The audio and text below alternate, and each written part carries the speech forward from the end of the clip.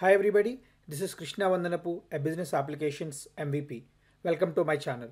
In today's video, we will learn how to preview any document in Power Apps without using a flow.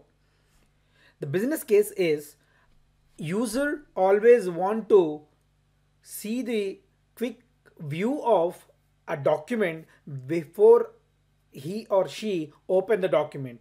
But unfortunately, we know that we can show a preview of a PDF, but we don't have a way to show the preview of Excel and Word document because we don't have a component in Power Apps. Let us see how we can implement that and to ensure that user is able to preview the document before he or she open the document in the respective data source. I logged on to Power Apps Maker portal and my intention is I have a document library in SharePoint which has various type of documents types, and I wanted to show a preview of each and every document before user open the document and read the document completely. I have added the document library as a data source in my Power App, and I'm adding a gallery to show all the documents from the document library.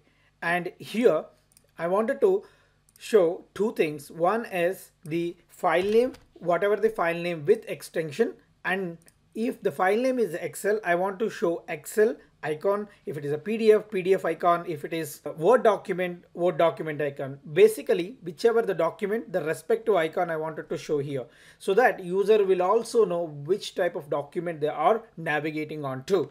I have uploaded all the predefined icons as part of my media gallery. All I need to do is I need to write formula to ensure that the respective image is rendered as per the document type. If my file name extension has XLS in this item dot file name with extension, if that is there, I wanted to render Excel icon. If is there, Excel icon is something what I wanted to render. So whatever the files I have with the extension as XLS, I see that. In a similar way, if I replace my formula as like this, which will show if it is Excel, Excel icon, document, Word icon, PNG, PNG image, PDF, PDF icon, so on and so forth. So now what we got is we got the gallery with appropriate icons rendered or each and every list item. I went ahead and formatted the gallery a bit further to look more proficient way. So this is how it will look like. Now my next step is I wanted to show a preview of the document before I move further to show the user the complete document. What I did is I have added one eye icon. What I am doing is using this on select of the eye icon, I am launching the respective document as launch this item dot link to item. What this link to item will do is it will give me the complete path of the current list item. What it will do is if I click on this eye icon, it will open my document fully. But I don't want user to open the document every time. I want the user to do a preview before they land onto the document. So what I can do is I can add a image here. On the image, what I'm going to do is I'm going to say gallery documents dot selected dot. There is a property called thumbnail for the document library. Each and every document we can get the thumbnail of the document in three different formats. One is a large, medium and small. What it will do is it will get the preview of the document. It will get the quick view of the document, whatever it is there as part of the document. If I just go here, I can see the document as a preview. Why I'm saying as a preview is if the document has more than one page, it will get only the first page as a sneak peek of the document. Now, if user really want to see what it is, they can click on that and they can see what the document is completely consists of. Similarly, the Excel file. But if you see it is not so visible to the user, I want to give one more step further as expand and compress of this preview image by adding a expand and collapse icon. When I click on plus, I want to expand this preview. When I click on minus, I want to compress that image. To implement enlarging and compressing the preview, I wanted to create a variable on visible property of my screen as update context, where zoom percentage as I wanted to increase a percentage of 10 with the previous value.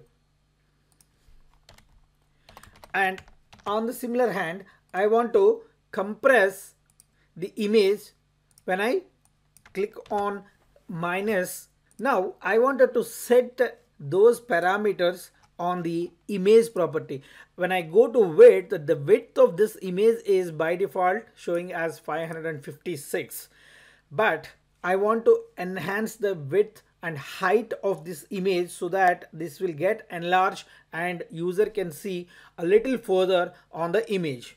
I'm going to increase the width as where zoom parameter percentage, where zoom percentage multiply by 10%. If I go ahead and verify that, when I click on plus, it is just increasing the width as well. It is going onto the right hand side, because when I come here, the width of the image is going beyond the screen. To control that, what I'm going to do is I'm going to add this image preview and the plus and minus icons as part of a container, so that though it increases, it will not go beyond my screen. To add those three controls into container, select those three controls, cut and select the container and paste inside that container, so that all these three controls will come under container. Now I'm just placing the container here, and the width of this image, I wanted to set it as parent.width, whatever the width of my container, and these two images I wanted to set on top of this container so that user can see easily. And now I wanted to ensure that I should be able to do a scrolling if the image width is increased and if the height is increased. In order to do that, I'm adding two scrollers. One is horizontal and the other one is for vertical.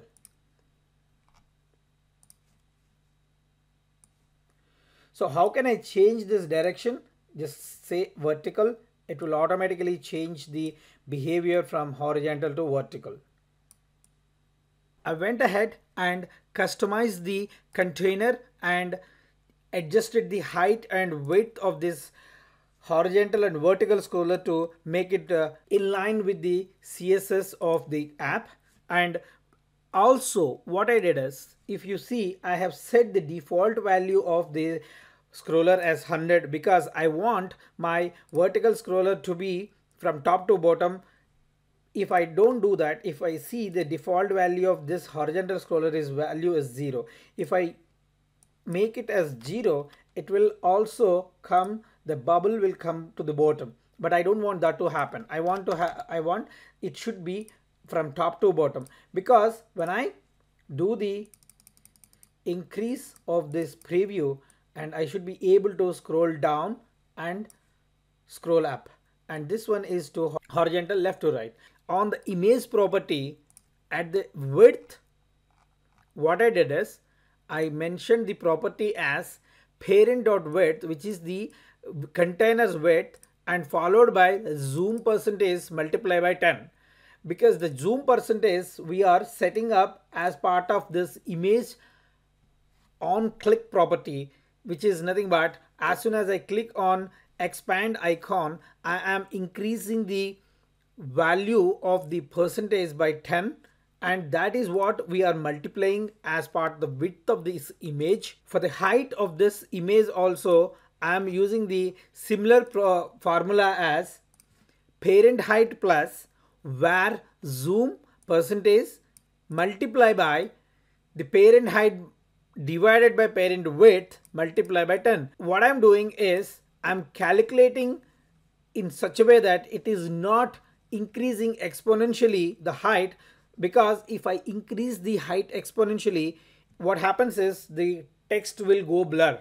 I should ensure my image X and Y positions as per this horizontal and vertical scrollers. How could I do that is on the property X, what I am doing is parent width minus image width. What is the parent width of this one is container width minus whatever the image I have, the width of that, multiply by slider value divided by 100. If I see that, this is how it is just moving. Using that formula, I am controlling my X position of this image as well. On the Y also, Y axis, I have used the same formula, but this time I have used my vertical scroller 100 minus, because here I am using the value as 100 minus whatever the value I have as part of this. Scroller itself has its own value. So I have made that show value as false. If I just made that, we will be able to see what is the value. If you see this, I'm going down, it's going to the 1. So this is how we can show the preview of each and every document.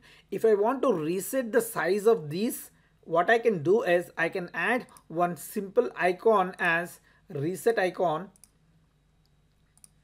I am resetting my zoom percentage to 1, and I'm resetting my sliders, both the sliders, slider vertical and horizontal. What happens is if I reset those two sliders and the percentage will go to 1%, so it is going to get the actual size of the image.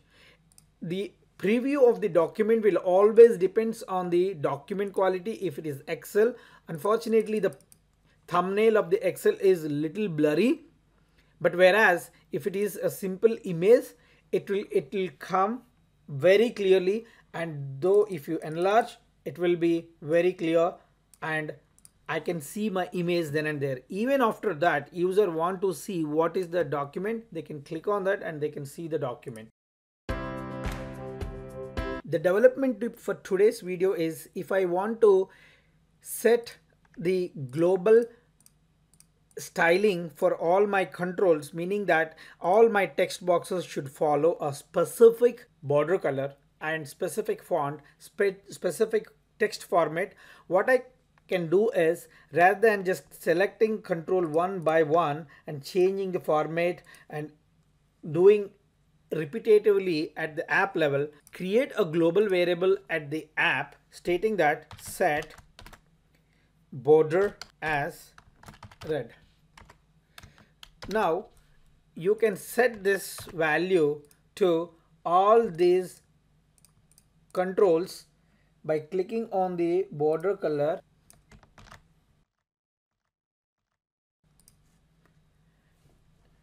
So this is how, if I just change this to green, the color will go change for all the controls. So this way my styling will be globalized at the app level. I hope this tip will be helpful for you to implement the styling for the app. If you like this video, hit like and add your comments. This is my contact information. I'm highly available on Twitter and LinkedIn. If you have any questions, contact me on these channels. I can respond to you as soon as I could. Thank you for your time. Have a nice day.